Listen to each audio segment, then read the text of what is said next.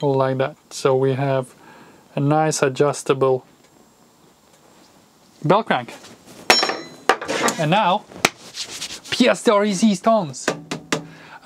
Yeah, I get to use it again. I've done something little yesterday, nothing worth showing, but yeah, have my rod in there, and now I need to make the pins that is gonna be sitting on those, and for actually quite a few things. So yeah, that's a good one. Yeah, content.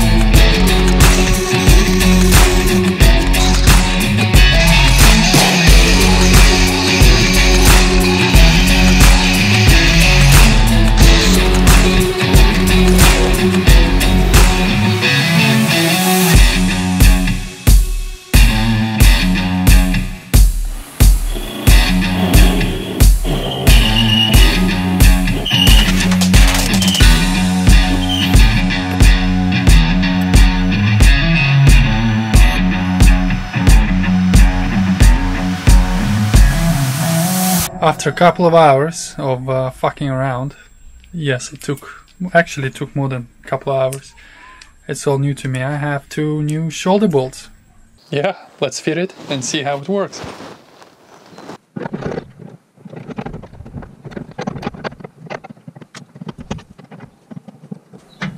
Okay,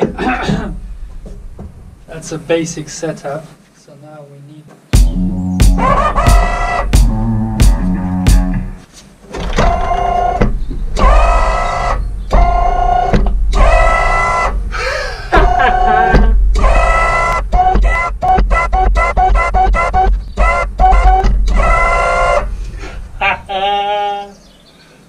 Alright, so preliminary tests showed that I had too much angle, too much lift of the wing from low to high position. It was turning out to be about 7 degrees according to the CFD calculation for the drag lift ratio.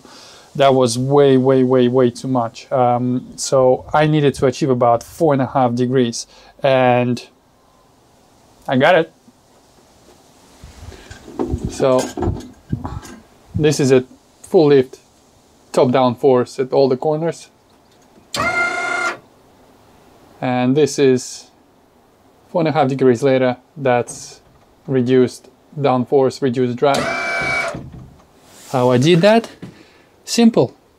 We just needed the longer bell crank, and all I had to do is machine that little slotted insert, which is 30 mil long.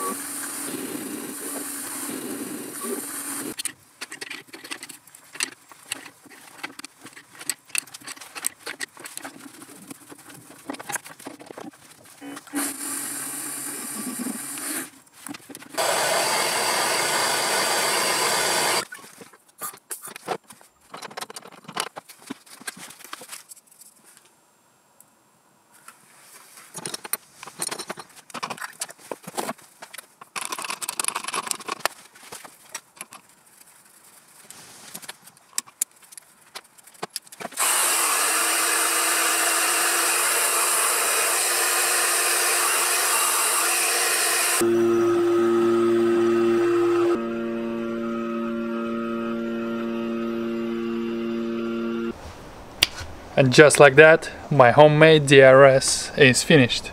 Oh, I'm so excited about this. Would you like to see the final product? Of course you would. Let's have a look. We have that little button controlling everything. I could not find the appropriate one. I would say DRS or spoiler or downforce or whatever. So I put NO2. And if you press it, can you hear? Turn.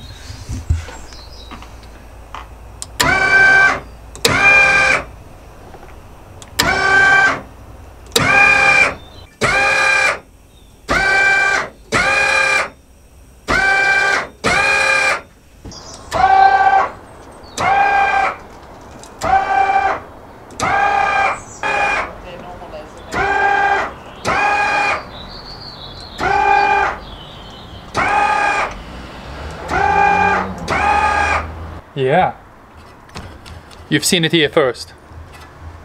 That's a good one! Yeah, content! So yeah guys, thank you very much for watching. I hope you enjoyed this video.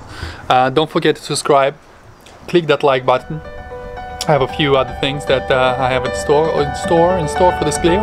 So yeah, until the next one, bye!